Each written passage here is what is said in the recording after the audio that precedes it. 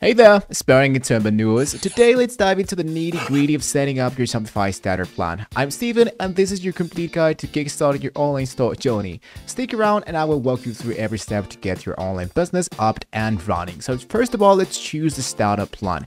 Now, first things first, let's explore what the Shopify starter plan is a fantastic choice for those of you beginner into the e-commerce adventures. I'm gonna leave you guys a link down below in the description so we can all get started totally for free. So you might be wanting to choose which is the best solution for you in order to get started. So what you can do is to don't focus into the basic or the Shopify or the advanced plan, but only into the actual starter plan. What is exactly the starter plan? So let's talk about the starter plan. Whether you are a solopreneur or a small business, this plan packs a punch without breaking the actual bank. So creating a simple store into minutes now can be possible with the starter plan. Why is that? Because with the link that I just gave you down below in the description, you can start for free for a few days. Later on, for the next 3 months, you can pay only $3. That means $1 per month. And later on, you're going to be paying only $5 per month for your store, which is really a life changer.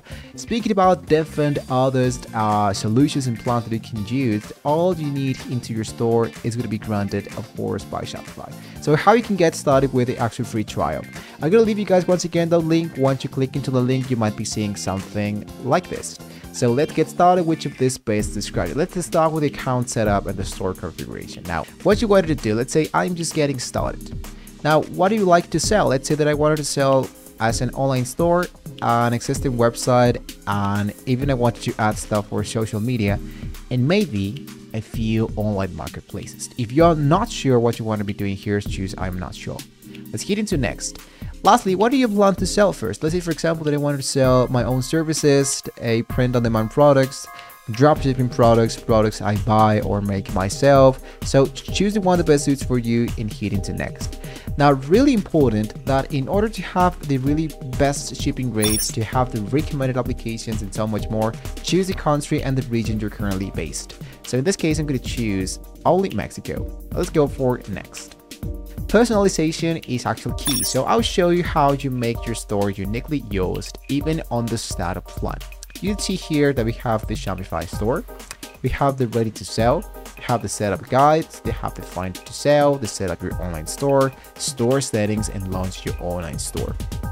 So in order to get started, usually what we do is to get started with the setup guide.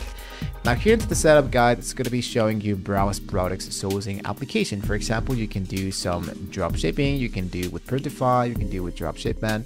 In this case, let's go for Printify. Now, Printify is a print-on-demand application that can be helping you to sell your products, to sell your designs into products, and you don't have to pay absolutely for anything. You just needed to actually make sure they have a really great design. And you can start by choosing cataloged and choose what kind of product would you like to sell. For example, let's say the most common stuff that everybody does.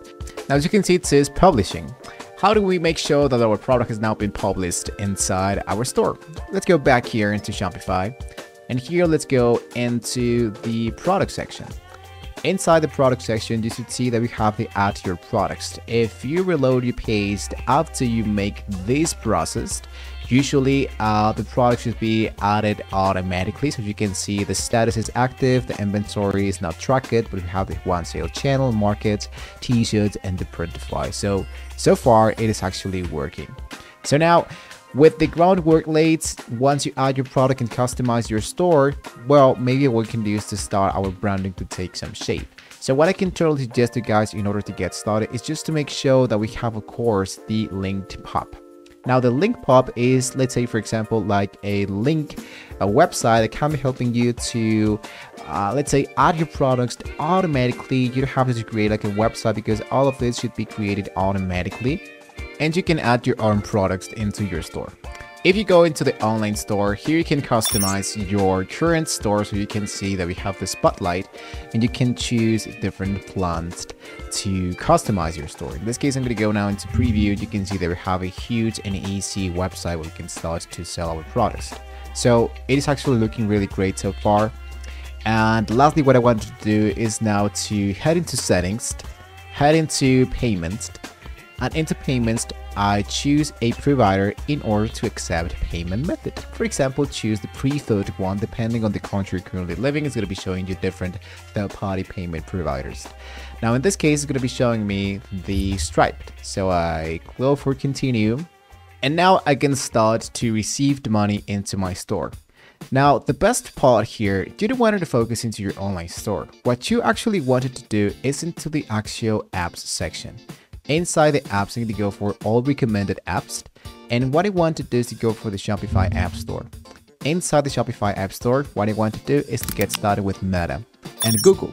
Now, this actual stuff can be helping me to sell my products to Facebook and Instagram. Really easy process, and actually that is actually it. That's the reason why I wanted to get started with this starter plan, because we might have a really basic and easy website, but the fact that we can use Shopify to add all our products into Facebook, into Instagram, into Google, YouTube, and all of that is more than enough with only for $1. Well, congratulations guys, because your Shopify starter plan is now set up and ready to go. It's exciting to see your online store come to life. So if this tutorial was helpful guys, please give us a thumbs up, subscribe for more Shopify insights, drop any questions to the comments below. Thank you so much for watching the video. We're now ready to get started with this actual amazing Shopify stuff. So guys, your e-commerce journey is just beginning. Once again, you have a link down below in the description to get started with the Shopify basic starter plan. I'll be here every step of the way. Until next time.